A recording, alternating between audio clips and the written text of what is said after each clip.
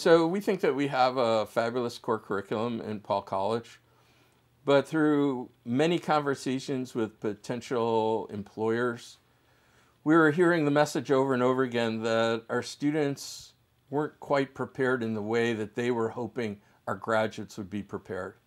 That they wanted students with sort of career-ready understanding of current technology or tools or techniques that are used in businesses today.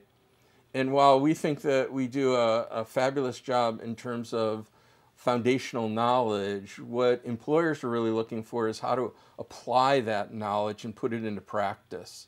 And so once we've heard that message over and over again, it became natural for us to think, how could we institutionalize that? How can we make it part of the Paul College experience?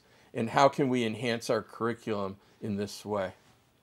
I first learned about this opportunity through a friend, a close friend of mine whose husband works at the university.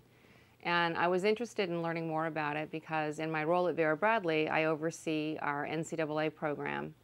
And Ohio State is one of the schools that we have under license. And the licensing director at Ohio State had asked me to come and speak at his class.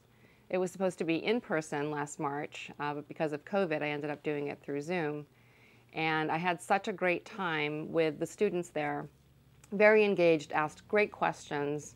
Many of them had absolutely no idea about licensing as a business model. And it went so well, they asked me to come back and do it in the fall. And so I thought, there's lots of opportunity out there. Would love to explore something closer to home, look for opportunities to put my professional experience to work and kind of pay it forward. And so with the introduction, networked with Jen and with Neil, and ultimately we're able to work out a course curriculum that I think has been a lot of fun, and the students seem to be enjoying. We don't have a prescribed curriculum where we have a list of things and we're going out and looking for somebody that can cover this list of topics.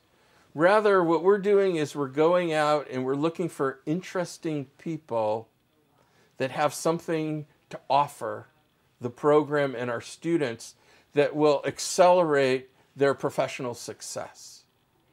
And so we use that to sort of gauge whether it's somebody that we want to work with. And then we actually invest a lot of time and energy in not only developing the course, but also in supporting them, getting them ready to step into the classroom and be effective from day one.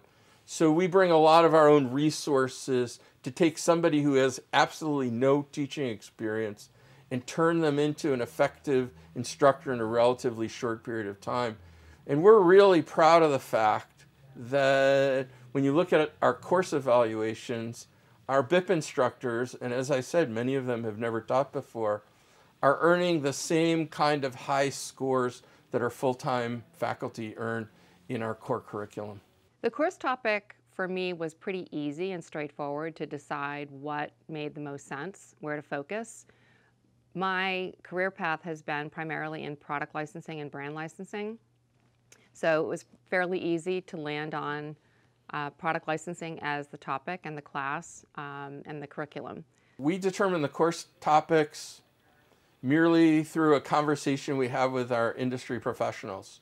So when Stephanie Lawrence came to us and said, hey, I'm interested in teaching the program, we said, okay, tell us about what you do and what you're interested and what you're passionate about.